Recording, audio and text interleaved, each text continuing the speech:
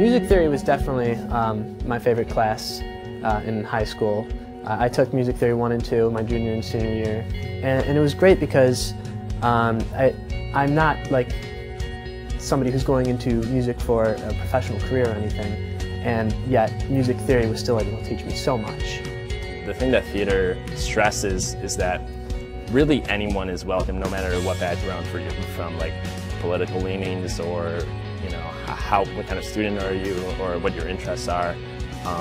We all find ways to get along with one another. Being on stage with whether it be musical or theater, it really is some sort of public speaking role. Kind of holistically sharpens all of your skills.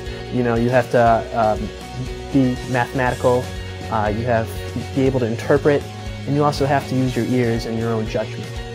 I really got to see how I could flourish as a young adult by being on stage, and I could see where I was when I came in as a young freshman and how I progressed into a senior. By the end of my senior year, I'd become more involved in music, and it just made me a more confident, more individualized person.